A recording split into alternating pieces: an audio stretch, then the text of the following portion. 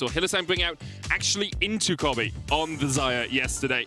It worked out incredibly well for Fnatic there, and I'm sure Kaiza is trying to replicate that success. But honestly, instead doesn't join the fight to the bottom side. But they're still very low here. I wonder if they can find any route on towards any of the members. And now Zanzara finally making his way down. They did connect. There's the knockup. Elyoya does still have Flash. They don't know that Zanzara is here, and Flash is abound for the Mad Lions. EQ doesn't even need it, walks forward. Aegis still lands on Elyoya, who flashes. He lives! How the flip did you survive that? Less than 10 HP. Oh, Mad Lions, and you're right. Exactly. Kaiza has no Flash. Flash, knockup, Promiscu gets the Flash out of the Jinx, but now Elyoya on the way. Level 6 has been attained. TP goes up towards the top lane. From the mid lane there from Deo, sorry, is Promiscu still trading onto Elyoya, who does have the Dragon's Rage, and the kick comes out and Unforgiven gets first blood. And now he's got excited, as perhaps Rika is as well, joining the fight. Joining the fray, Promiscu dances away to safety. Escape artist up. Constantly forcing White Knight underneath his tower, kind of to be expected. Ornn doesn't really do too much into the Aatrox matchup early on, but what it does mean... He does still have the Eye of the Rift held. Oh, he might be CC chained here though. Elyoya does have the Flash, but there's the fear, doom and gloom. Zanzara's catching the wave. Next wave still at the tier 1 tower for Astralis. Kobe stepping round to the side, not too much damage coming out of Unforgiven as of yet. TPs, none available. Rika's about to come off cooldown, but Unforgiven is forgotten in the bottom lane, and Kaiza will be the first 4. Promiscu wants a stopwatch. Unforgiven goes down. Astralis orchestrated that gank like a conductor. Exactly, but in the opposite side of the map, you can see they're trying to dive Ornn right now. Let's see how that goes for them. Can be very tricky to do. TP comes out from Deo as he wants to join this party. Rifthold gets a charge in, forward plates go down, and Astralis able to survive in the top side. And just like that, the worst team in our league in terms of early game gold. Just EQ combo onto someone, Unforgiven will be able to dodge away with the Gale Force through the wall. We've seen that happen a couple of times across the last couple of weeks. It is a known mechanic in Armor. He wants to keep the party rolling. Zanzara locked up, no EQ for you. Armor TPs into so little movement speed, and Promiscu continues to try and step forward, but this is more than done for. Astralis will give up. He's made his move. The Astralis bot lane, they pay their respect. They back off. While Armut on the top side, he's able to get a top side turret. So Mad Lions right now, despite being a little bit down in the bottom, is still picking up their wins on the opposite side of the map. Yeah, got about 1,000 gold lead across the board. 16 minutes in, they're not in the worst of shape, but Astralis have had a relatively strong performance so far. Lots of gold being funneled into Kobe. Going to put some gold into Rika's pockets as well. With the Rift Herald coming down, should be able to get another charge out here. Mad Lions now about 1,000 gold ahead once again. Unforgiven going to level up as Kaiza gives him a little helping hand worth of XP.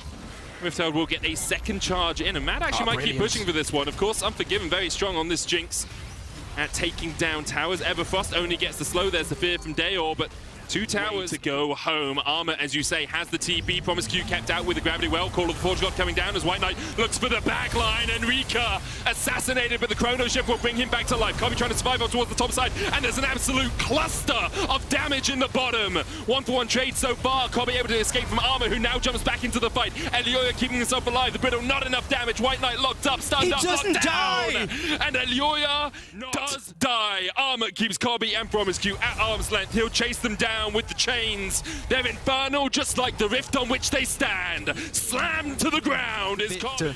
With the Aatrox jumping into the enemy face. And the thing with it is like you max that first on support Zillion, it gives your teammate Elyoya and Rika hovering at each other. Zanzara looking for the engage here, but underneath the tower is not going to be too easy. Cataclysm coming down. Rika pops the stopwatch. Promiscu trying to keep Kaiza away from the fight, but Kaiza doesn't even need to join the fight as Rika just takes his in.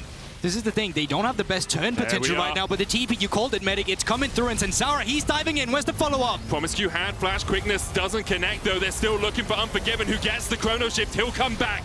Unforgiven, not forgotten. He's going to res from the grave, but Kobe's already killed off Kaiza. Promiscu's going to get the knockup, and Kobe gets a second of the fight. Armor joins it so late, it's basically going to be a 1v5 for him. Can he get out of this one alive? He dives onto Kobe. He's rooted. He's knocked up. He's locked up in place. Armor now on the retreat. Will Astralis allow him to escape? Feathers fly! Shut down for Kobe. He'll fall for it. But Astralis get the wipe in the Unforgiven. These HP bars are low. He's spawning, and there, yep, there he comes, picture in picture. Oh, hey. Oh, it was almost an arcane moment, but that was not going on Netflix. Baron secured by Astralis, and Zara lands. Tempo that made sure you were able to clean up the mobs before you could go for the raid boss afterwards. That's the thing. It's a lot easier. Slowly but surely pick it down. Kobe flashes forward with a Featherstorm and just finishes the ace. I mean, the big thing there is, although Kobe invested a lot, you know, Featherstorm and the Flash to get that kill, he got the shutdown. So this Xayah is only becoming stronger as the game goes on. You can see already did 5.5k in that last fight alone. Rika did what he could, but wasn't quite minion wave, but he's going to get locked up with the Doom and Gloom. That fear connects, double bomb coming out, though. White Knight and Look at the Zanzara, healing! so tanky, Armor healing up. What are we gonna see? Featherstorm, Call of the Forge God, Cataclysm, the lockup is there, the quickness coming out as well. Kaiser down, and Dayor flies in from downtown. The Shadow Surge found one mark, didn't get the reset though. Mad Lion still a player down in this fight. Zanzara looking for the flank.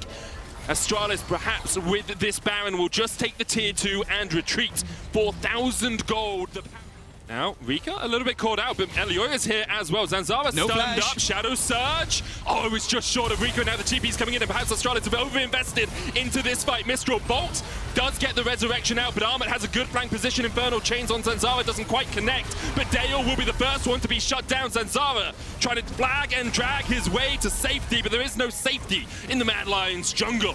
Mad pick up 2, they're looking for 3 as White Knight. He calls to some sort of god, but whatever prayers you're praying, he ain't listening. It's a double for Unforgiven. Kobe has to pop the feathers and fly his way out of this one, but Unforgiven with the resets. Look at this time warp cooldown. It's already back up. Unforgiven can go back in. Promise Q and 4 items. They do have Dayor at 3.5 items, and they do have a fight starting. Kaiser the target. Shadow Surge going out. Kaiser will bring himself back to life with the Chrono Shift, and that means the reset isn't there. Dayor locked up, pops the stopwatch. White not going in. Promise Q and Kobe are still alive here. The charm onto Elioya means that he can't dive onto the backline. He's still going to manage to get a kick. Dragon's Rage. Rika ripped through by Kobe. It's all on the 80 carry, but he just can't do it.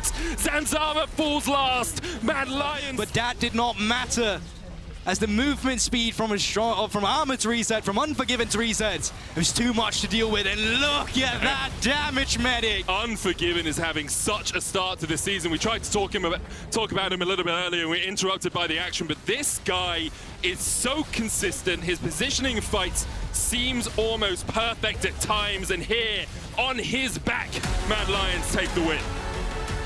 But who would have thought that this game